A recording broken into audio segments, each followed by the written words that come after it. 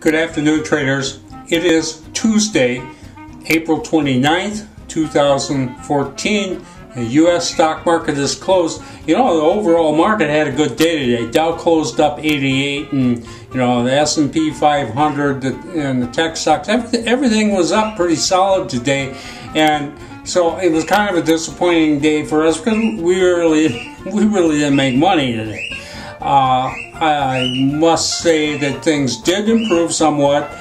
From yesterday, we closed, as you may remember, negative on our open trade equity, and we ended up getting out of all that with drum roll $46 positive.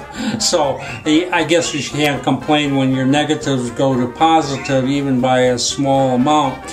But when you trade a diversified portfolio, you always run the risk that you might just happen to almost accidentally get into a bad stock, and one nasty stock can really spoil the day for you. And for us, that stock was in China Cash International, CCIH.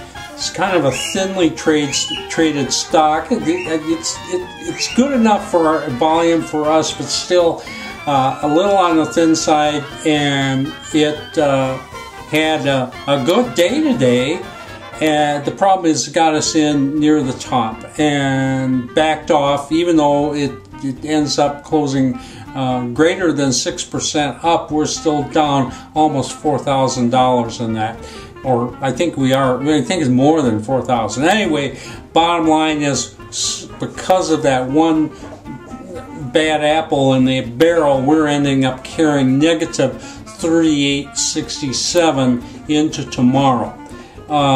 Maybe things will go like they did today, and what we have negative on the close today will be at least marginally positive tomorrow. We'll just have to wait and see.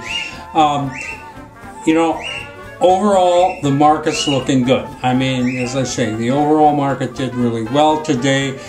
There is a report coming out by the Fed tomorrow on qualitative easing, and that could introduce a little volatility in the market. We'll see. Fed's supposed to back off a little more their bond buying program, but everybody seems to know that, so it's hard to say. We'll just have to see. Anyway, let's take a look at the charts. Okay, we're looking at the Dow here, and you can kind of see what's happened here in the last 3 days. We had this sell-off 2 days ago, and then yesterday we had a fairly decent move up, but the problem is we had this big V formation right in the middle of the day, which kind of screwed everything up for us. But you can see we had quite a move here from where the Dow was down over 50 points yesterday to where it was up about over 100 points today. The only thing that I really like about this move is that, once again, we had the big move at the beginning of the day, and then it looked like it was going to dump again. And I just hate, we just hate that formation. And buyers did come in here and bid this thing up, and actually made new highs up here, where I think it was up 108 or something like that. And then, of course, it backs out just a little bit, closing up 86. This area right up here where it did back off of is kind of the new resistance area, and we get above that, that's about where the new red line's going to go.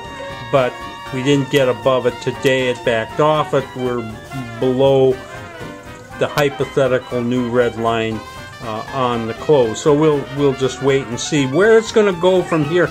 I'm not sure. I'm looking at this and thinking that before it gets through this resistance, it's going to have to come down some. But it could just have a down opening tomorrow, and then slingshot out of that and get above that.